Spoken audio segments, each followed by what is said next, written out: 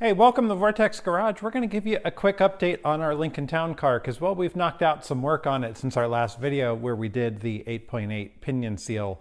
There's a few things from that we kind of left open. Let's show you what we've got going on because we got a few things taken care of. Now, we got some more videos coming on this car, but they're stuck in the editing booth. So I figured I'd grab the little camera and just show you some of the things that we've been doing. Now, one of the things that we didn't have on camera, but we talked about during our pinion seal replacement, was the fact that we were going to replace the entire brake system on this vehicle. And well, we've done that.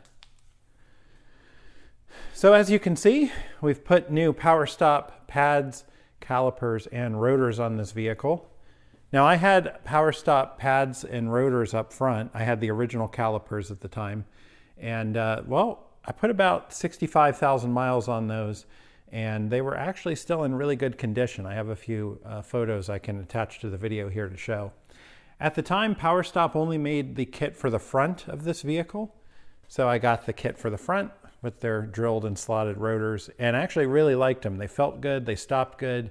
So from a aftermarket replacement standpoint, I felt that they were really good and I enjoyed them. So I went ahead and got a second set, but this time, due to the age of the vehicle, I went ahead and splurged and got their rebuilt calipers, which are coated red. So that looks nice. Now, while we were in there, we also went ahead and threw on a set of unit bearings. I guess it's kind of hard to see back here, but you can kind of see some of the new metal there. And the nice clean ABS sensor wire. And that's this piece here as well. So we went ahead and put a set of front bearings on it, because basically under hard braking, I was starting to feel a little bit of a vibration. Could have been the rotors, but it also could have been with the mileage, the front bearings. So it was kind of a good chance to go ahead and do them. Now, when it came to getting those bearings out, this side was actually really simple. The other side, it turned out the bearing was a little rusted on the back, and it was very difficult to get out of the knuckle.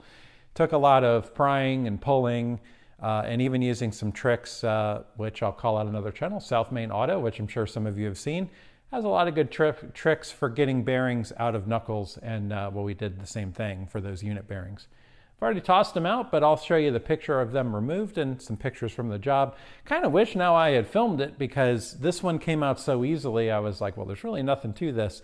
But then on the other side, I ended up having to use a slide hammer and a few other tricks to finally get that one out of there. It was even worse than doing the bearings on the WJs, in which we've showed you, like the reverse bolt method usually gets you what you need there. That side, for some reason, on the passenger side, really difficult. This side, really simple. And of course, I did this one first and thought, hey, this will be easy. And then it took 2 hours to get the other side out. So yeah, it was fun. All right, let's come around back, because this is where the PowerStop kit is new. They've now got, look, you can tell this car's been sitting. Can you see on the camera the spider webs? So we'll tell you why it's been in here for a little while, but it's pretty much ready to come out, which is why we're grabbing this video. Anyway, as you can see, PowerStop now offers the full kit for this vehicle, including the rear rotor. So we've got now the rear drilled and slotted rotor that matches the front. Before, we had another aftermarket. I think I had Bosch rotors on it. And well, they didn't really do so good, to be honest with you. They were very rusty, and the inside hat also had a lot of rust where the parking brake goes. Now, you probably saw in some other things that we've done, I don't think it was on YouTube, but on Instagram, we talked about how we replaced our parking brake shoes. I actually found when I was doing these that one of the springs had popped off, and I had to repair that. No big deal. But we've got fresh parking brake hardware, fresh parking brake shoes behind here. So everything's good to go. And same deal, same replacement red calipers. Real easy to install, honestly. No major issues on this. Now, before we put on the new calipers, we actually went through and flushed the entire brake system of this vehicle. And I'll show you up top through a cut video, we actually put on a new master cylinder. Now, that seems kind of extreme for a car. Why do you have to put a new master cylinder on? Well, these cars actually have an issue where sometimes the original master cylinders, the seals will leak ever so slightly, and you'll sort of feel at a stoplight, you'll feel the pedal just drift down ever so slightly. And I had felt that occasionally, and I decided to go ahead and replace it, that if I was going to flush all the fluid, put all new stuff on, I was going to go ahead and put a master cylinder on it as well. Pretty simple to do. Again, we didn't do video on it, but we did that with a replacement Motorcraft part. So before we put all this fancy new hardware on, I wanted to get all the old brake fluid out. So we flushed the brake fluid with the old calipers, made sure that the original master cylinder had a little bit of fluid in it, and then we went ahead and swapped it out. We bench blowed the new one, put the new one on with all fresh fluid. The lines already had fresh fluid at that point. And then we did the brakes, we swapped the calipers, put the new calipers on, and then bled those with completely new fluid going through them. The whole idea there, I didn't want to put brand new calipers on just to put old dirty brake fluid through them, which, you know, since we were going ahead and doing everything, it was a good time to flush the brakes. So we got all new brake fluid, we've got new master cylinder, all new calipers, rotors, and pads. Brake system on this thing's phenomenal. It feels wonderful when you drive it. The brakes are extremely confidence inspiring. So, and part of this, when you get these, you got to break them in. That's always fun to do. And, you know, the first few, as it starts to heat up and it starts to bed in, you just feel those brakes biting harder and harder. And just the amount of getting pushed forward, it gets stronger and stronger. So these definitely feel great now. And just in daily driving, they're smooth as ever. And hopefully these last as long as the last ones did. Now, I'm not shilling PowerStop parts, but I can say that I've put them on a lot of cars, and for aftermarket stuff, I've had a lot of good luck with them. Now, I've used cheap rotors in the past on like WJs. I used to love it. You could buy literally like $10 or $15 rotors for WJs. And my theory was slap those on, they last for a couple years, and when they warp, you go buy another one for 15 bucks. But obviously these are more expensive, but I can tell you that having this on a commuter vehicle that did tons of stop and go traffic, and the kind of stop and go too, where you get up to like 60 miles an hour on the highway, and then all of a sudden everyone slams their brakes on and you go back to 10, and you do that 4 or 5 times. They held up for over 60,000 miles with no warping, only toward the end there. And I think it was probably the unit bearings more than anything. It was with really, really hard braking. You know, if you're coming off in a deceleration lane, you'd feel a little bit of grumbling is the right word I think I would use. So went ahead and put the new unit bearings on to go with that, as we talked about. But like I said, when it comes to PowerStop, I think if you're not going to use OEM stuff, some of the aftermarket stuff out there is kind of crappy. There is high quality aftermarket stuff, and I think PowerStop's high-end stuff kind of ranks up there.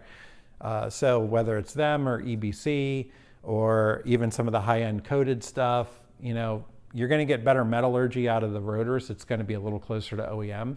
And when you buy the cheap $15 ones and they say meet OEM specs, I don't buy that. I mean, they don't last as long as OEM brakes do. So, but I've had good luck with these. So again, you know, they're not paying me to say it, and I don't really care if you buy them or don't buy them, but I can share with you my firsthand experience with them has been positive on this car. I've also got a set of them on the Expedition out there. I also used them on the old Mountaineer, and that actually a family member has, and has put like another 60, 70,000 on that car, and the brakes have been fine on it. So again, no complaints from 3 vehicles with these brakes so far. All right, what else am I going to do today? I think that was it. Oh yeah, well, we did the cooling system, so I'm going to get it up in the air. We'll show you what we did there in a pending video that we have for you. All right, so one more piece that we did. We went ahead and did a cooling system service on this because we noticed it started leaking coolant after we did the brake job. And it turned out our radiator had a leak in this bottom corner.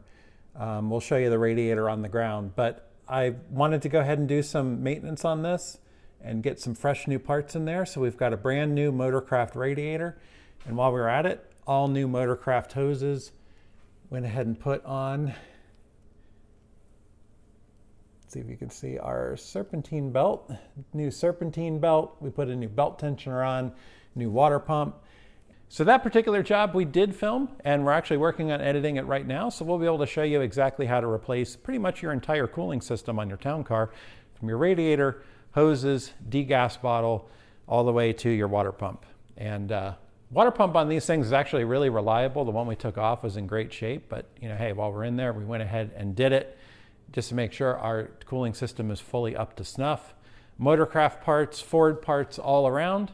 We're going to have that video for you soon, including all the part numbers and tools that you need to do it.